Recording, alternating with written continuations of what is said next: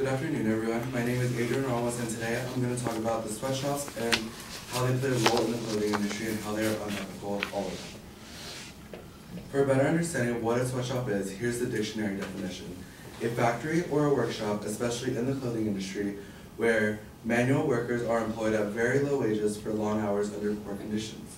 By exploiting poverty-ridden countries, first world countries are able to produce clothing at an extremely low price and sell them for over 200% higher in stores for the best profit possible. The majority of consumers don't know or they don't care about what goes on in these factories. This brings me to my first point. The conditions these people work in are strenuous, dangerous, and unethical. Problems like this have been talked about for so long, but have basically been pushed under the rug. These types of jobs have been given to people in poverty, which makes them vulnerable to take on these types of jobs. In need of money, these people, including children, all work endless hours in these environments just to supply for themselves. As they work hard without proper gear or protection with some heavy machinery, they run very high risks of injuries. These workers do not have insurance or benefits, which does not allow them wiggle room for any money. Injuries caused by conditions in the factories allow no healing time because they cannot afford the time off of work. Sometimes it even takes them out of work completely, which forces them in to bring their families in to help pay for the cost of living. Families working together takes me to my next claim. Families, including young children, work endless hours in harsh conditions to supply for themselves. Parents bring in their children a lot of time because two incomes are still insufficient for the family. In 2016, at least 12.3 million people were working like this. About 90% of these were women and children. Children are often pulled out of elementary school as young as 5 years old and put into the workforce. These children have more stamina and more energy because they are so young and tend to work 60 to 90 work hour weeks.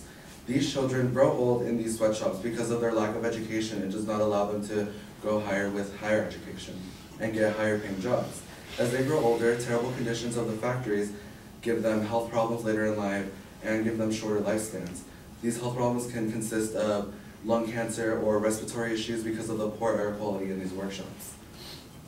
Some of the women in these sweatshops that are pregnant are forced to work in the same condition and same labor quality as the others. This hurts the development of the baby and the health of the mother, causing birth deformities or even maybe losing the baby.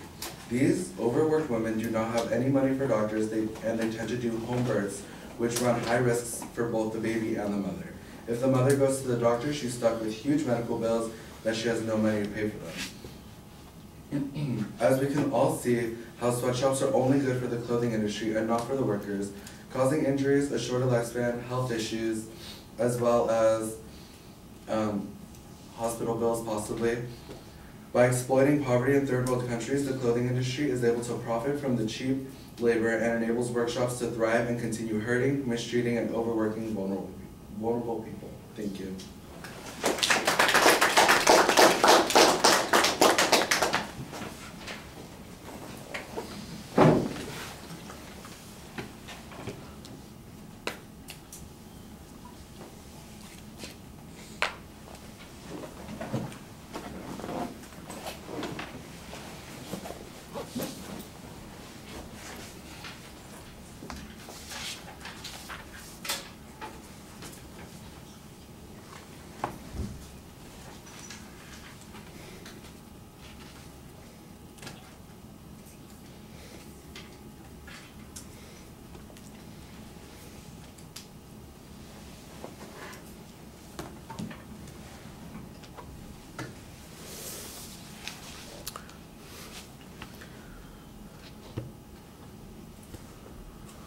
Right, well, the proposition is not as clear as it needs to be. Once again, we start with a question, how these sweatshops do this particular thing instead of they do these things that are harmful. So let's get the declarative sentences in your proposition, especially in the secondary points as well. You've got two claims here, and the second one is a value claim, so it doesn't really belong in this argument because this is supposed to be a claim of fact. There's not really much of a preview of what the supporting points are going to be. We've just got some general general explanation about what sweatshops are like and, what the whole idea of the clothing industry consists of. And then the main points are presented as you go along. Now, there is a signpost on each of those points, so that helps a little bit, although I think your third point is a little ambiguous, and I'm not sure how it is distinct from the second point.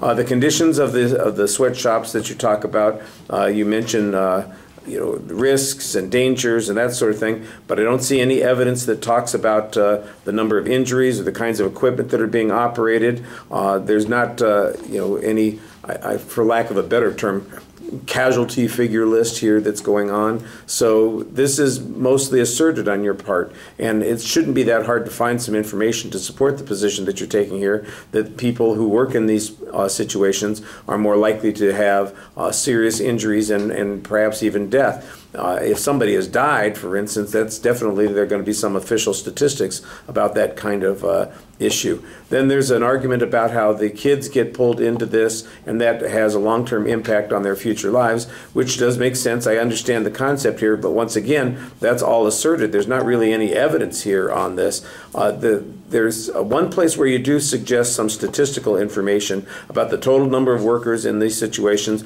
about the percentage that are primarily women and children, and I think that that's good information. It would be better information if a source was provided to go along with it.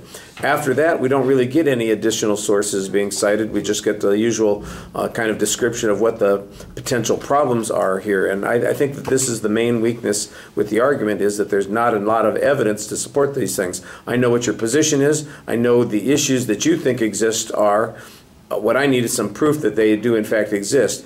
And of course, you suggest that there is maybe a potential argument from the clothing industry about providing jobs and incomes for these folks.